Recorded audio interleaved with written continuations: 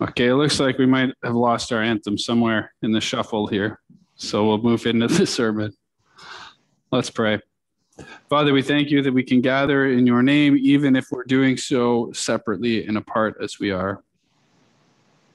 Lord God, we pray that we would hear your word and that it would root itself in us, especially on this Resurrection Sunday. We thank you, Lord, that we can trust that you will meet us here, for you are good. We pray in Christ's name. Amen. So as you probably know, today's Easter. We celebrate the rising of Jesus. We mark the empty tomb. The rock has been rolled away, and the Savior is no longer lying in the grave. We rejoice at the raising up of the one who saved us and who taught us using stories. Jesus, when he walked with his disciples, he loved to look around and tell stories based on what was near him. He would draw analogies that could help people understand his meaning, his life's purpose, and even the kingdom of God itself. For those of you who read the Bible, you'll know that there are famous beginnings. The kingdom of heaven is like a mustard seed. The kingdom of God is in you. There once was a woman by a well. A son once asked his father for his inheritance a little early. The followers of God have been using these stories for ages. In the beginning was the Word. God created the heavens and the earth. And then we, like Jesus and his followers, we see it in creation. We notice things. Poet, playwright, philosopher, book writer Wendell Berry asks the question.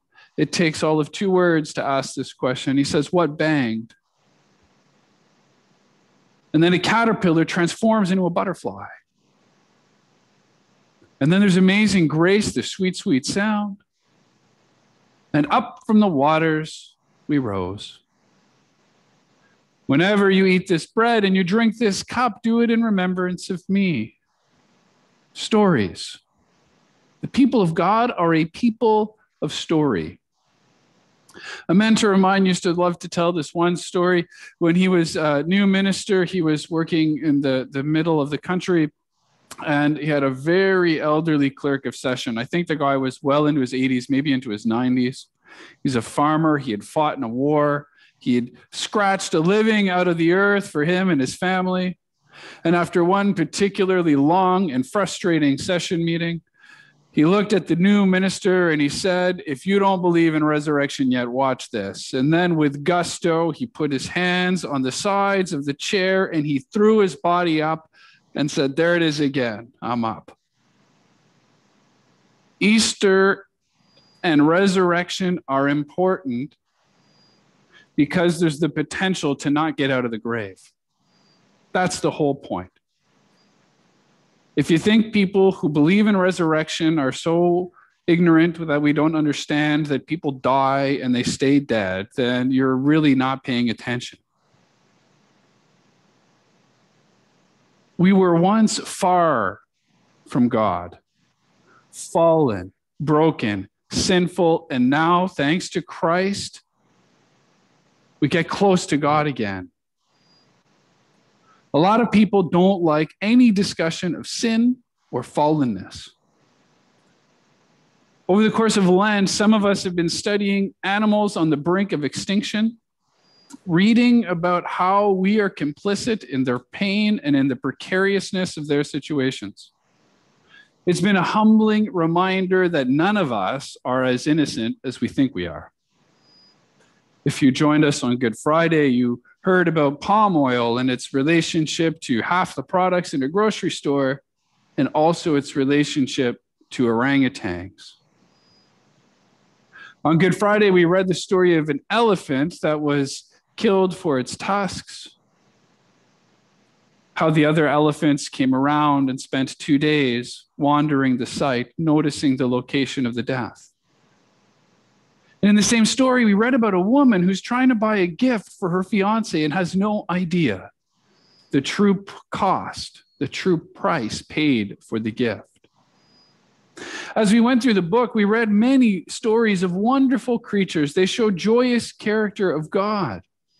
Animals who dance for the sheer fun of dancing. Animals who prance and run for the sheer fun of feeling their bodies move quickly. Animals that exhibit an incredible plethora of colors. Animals that can fly 14,000 miles and land on a beach at exactly the right time when the crabs are coming out. On and on it goes. The story of the animals.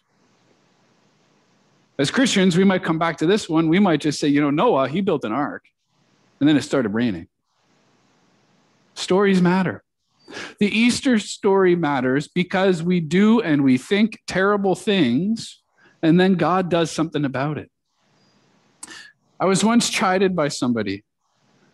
They said, I point out sin and brokenness in people's lives too often as a minister.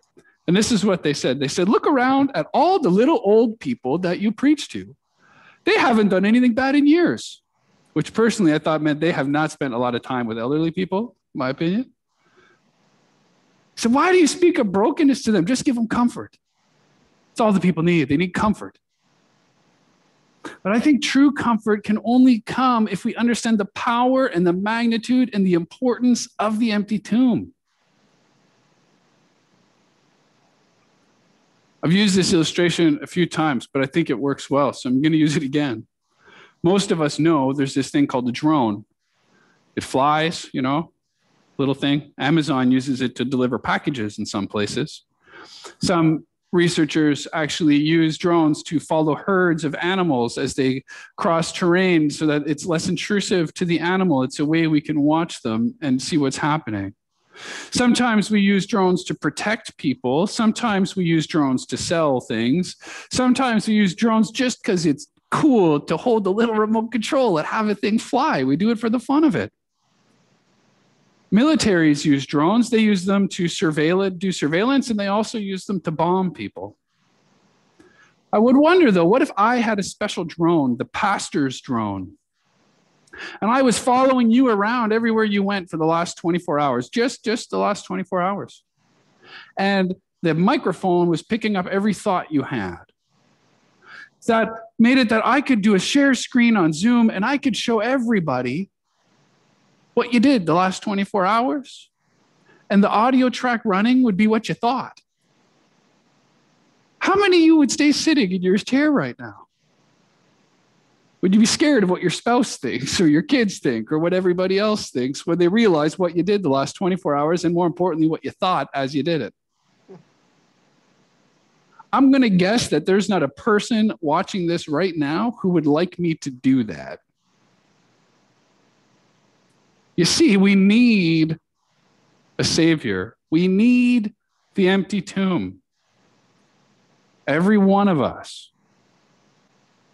We're actually living in the 6th great extinction period of the planet. Did you know that? There's more than 1 million species on the verge of no longer existing. This is the 6th great die-off our planet has seen. But you know what's special about it? All the 5 other ones happened with major geological activities, volcanoes, possibly comets, this kind of thing, certainly not caused as a byproduct of any one animal. And now here we are. The cost is beyond our money. Every time we buy something, the cost is more than what we buy. Every good we consume, every extra coat in our closet comes at a cost. Now, Gayle Boss, through Lent, she's broken our hearts for those of us who've been reading it. Like literally, I've had multiple people from this group call me in tears having read some passage. She talks about these animals that Jesus loves, that he delights in. And then she ends her study with the Takhi Horse. And I'm going to read the whole story for you, partly so you get a sense of what this journey has been like, but partly because she's talking about an earthy resurrection, about the Savior from outside doing at great cost and great risk and with great love that which the animal cannot do for itself. Stories were used by Jesus to make the point he was trying to make. Can we understand the story of the empty tomb when we hear of the empty steep where suddenly the horses run? I'm going to read it for you, and then we'll keep going. So this is Gayle Boss. You can read it anytime you like. The last wild one vanished from human sight in 1969. Mongolian herders saw him like a mirage off in the yellow hills, and then they didn't. Though to Western science, his kind didn't exist until 1878, the nomads knew him as ancient and immortal. He was untamable, progenitor of the horses that made their lives possible. Science named his species after the man who delivered a skull and hide for analysis. To the Mongolians living at the edges of his realm, his and his kind had always been Takhi, spirit. In a land of extremes, herds of Takhi thrived for tens of thousands of years, perhaps because the nomads believed them immortal. They drove ever larger flocks of sheep and goats into spirit horse grasslands. The Europeans and Americans got news of the only horses never tamed for human use. They wanted them. Expeditions captured Takhi foals by shooting the uncapturable stallions and mares. Held in circuses and zoos, the Takhi young died. In the end, 12 survived. The last free Takhi had vanished when a 19-year-old Swiss woman saw wild horses painted on the walls of the caves in southwestern France. Their haunting beauty, stroked on stone by prehistoric artists, touched her, as did her realization that all the animals, aurochs, ibex, bisons, bears, leaping among the horses, had disappeared from that landscape. None of them were left. She went to see Takhi enclosed in a zoo, and her sadness seeded a dream.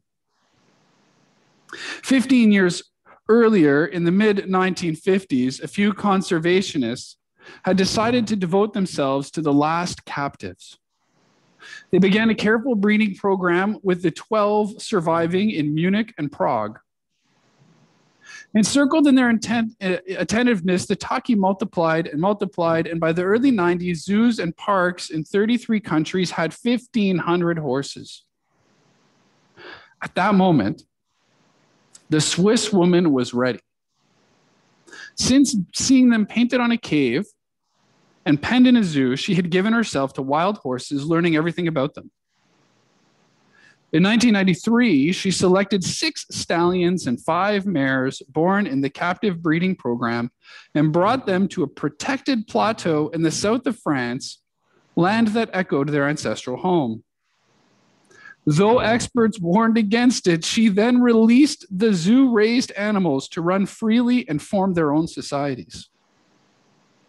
Some had never grazed grass. A decade later, the little band of 11 had swelled to 55 horses that remembered who they were.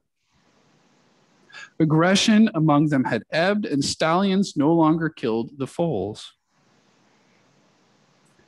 It was time to begin taking the Takhi home. 12 were coaxed into small crates in the hold of a cargo plane. The woman and her team sat among the crates for a 45-hour flight, feeding the animals apples and hay, singing and telling them stories. When they landed on the remote steep in Western Mongolia, a crowd of herding people met them. Some who remembered spirit horses from their childhoods had ridden their tamed horses more than 100 miles just to see Takhi again. Most rode to see them for the first time. The crates were lined up on the windswept steep. Smelling the wild, the horses neighed and pawed at their wooden floors. Elders poured a blessing of the mare's milk over each impatient captive.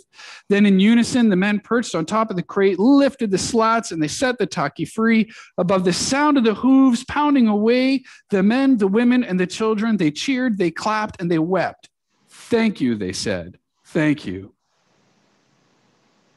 Other Takhi lovers have brought horses home to 2 or more places in the Mongolian wilderness. Across the border, Chinese conservationists protect a herd, as do Ukrainians, Kazakhs, and Russians on expanses of steppe where they've fought wars to call their own.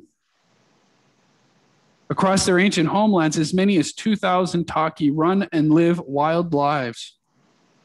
A herd flourishes, get this is resurrection and herd flourishes in the 1,000-mile Chernobyl exclusion zone, evacuated and declared a dead zone after the nuclear reactor exploded in '86. Takhi can run free. Once extinct in the wild, Takhi are now designated simply as endangered. This is good. But it's only the beginning, the Takhi woman says of her dreams.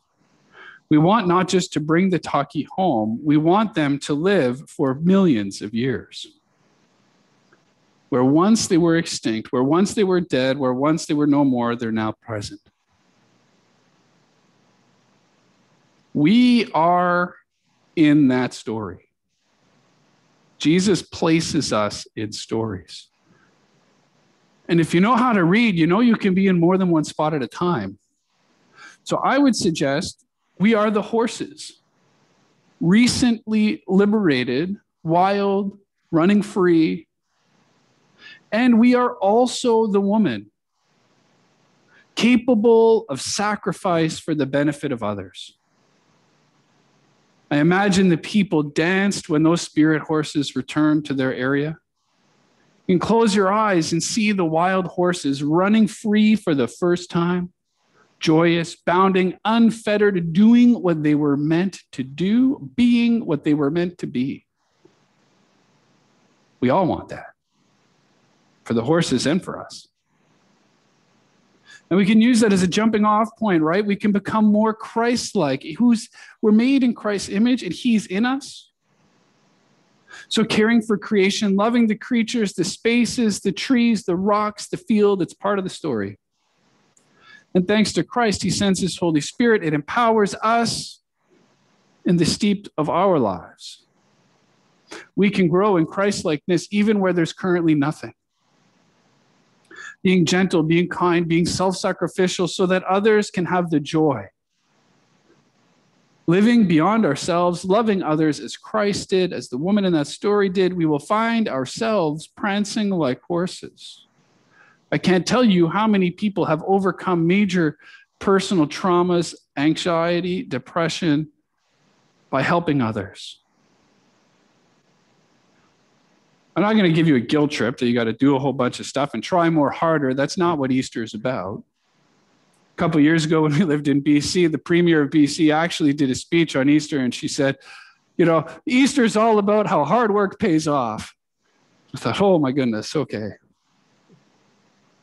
Today's Easter. We celebrate Easter because it's a sign that the story ends well, despite whatever we're doing, despite how bleak today might look. Regardless of what's going on in the world around us, the story ends well. The tomb is empty. Salvation is all things being made new, all people, all places, all creation renewed, restored, back where it's supposed to be. The lion hanging out with the lamb, the horses running free, the people's tears are dried up. The tomb is empty. Let's run and be free and give thanks to God for it. Amen.